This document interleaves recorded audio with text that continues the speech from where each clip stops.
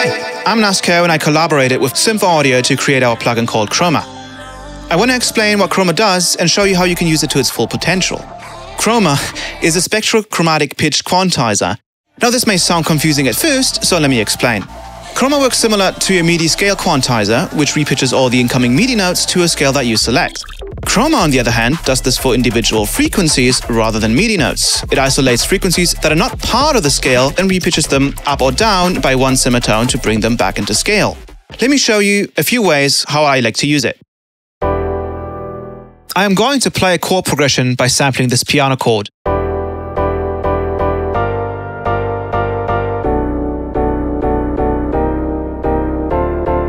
This method of playing chord samples has one core issue. Chord samples do not stay in key when played at higher or lower pitches. CHROMA can solve this issue.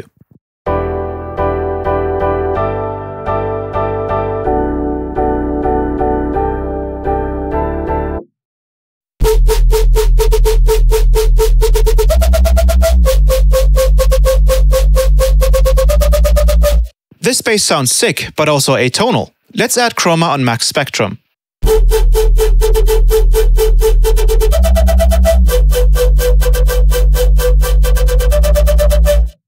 Even though this sounds more harmonic, we can observe vocoder-like artifacts. Using CHROMA on noisy parts of a signal doesn't necessarily lead anywhere, so let's focus CHROMA to affect only the loudest frequencies.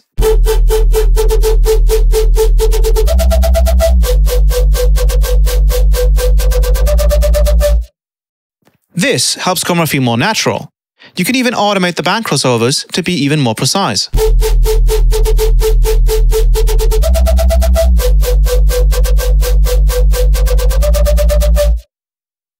Lastly, I highly recommend having creative effects happen before CHROMA, as this will turn most effects with atonal results into harmonic ones.